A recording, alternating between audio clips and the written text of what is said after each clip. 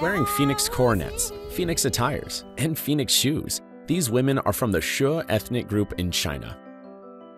As a minority group without a written language, the She people rely on their sophisticated costumes to preserve their culture, which is most evident in women's attire. The She people have long revered women and regarded them as princesses and phoenixes, the legendary auspicious birds in Chinese myths. Therefore, their clothing is adorned with phoenix-featured patterns, making up the phoenix attire. The headdress, known as the phoenix coronet, is a lifelike imitation of the phoenix image. The tingling silver ornaments symbolize the phoenix's melodic cry. The phoenix coronet is reserved for special occasions, such as weddings and major festivals, highlighting its significance within the She culture. The lace blouse and apron are integral parts of the phoenix attire.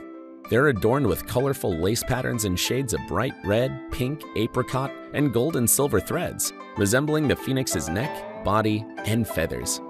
The ribbon, used as a belt or a decoration, stand for the phoenix's glamorous tail.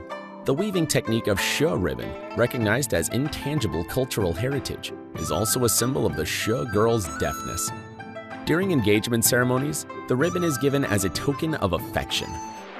The colorful shoes, also known as phoenix shoes, serve to complement the overall look of the phoenix attire, as the fabric and embroidery of the shoes must match the phoenix coronet. 40 years ago, the Jingning She Autonomous County in Lishui City, Zhejiang Province, was officially established, becoming the only She Autonomous County in China to this day. In fact, more than 1,000 years ago, some She people had already migrated to this area.